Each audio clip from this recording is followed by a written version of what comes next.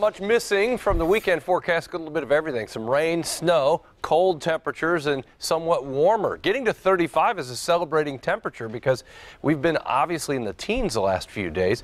25 Saturday. First half of the weekend is dry. Second half of the weekend is interesting because we have snow in the morning, and then the question is, where does it mix with and change to rain?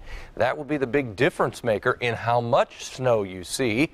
This will involve most of Sunday, and the snow overnight into Sunday morning is for all of us. Then we get into the afternoon hours, we start mixing in some rain.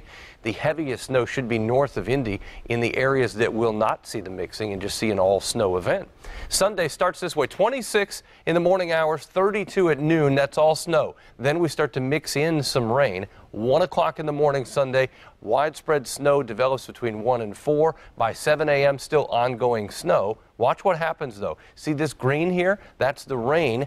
At 1 o'clock in the afternoon, snow, Indy northwest. That stays consistent. What is inconsistent is where the rain-snow line will be. Looks like potentially could see 4 inches in Indy. If we see any 6-inch snowfall amounts, should be north and west of Indy, and then less than 4 inches as you go south and east. Temperatures next week warm enough in the 40s for rain on Tuesday. And maybe a wet, heavy snow type thing, or is it, can you tell? Yes, yeah, because temperatures will be at or a little above freezing, yes. All right, Kevin, very good, thanks.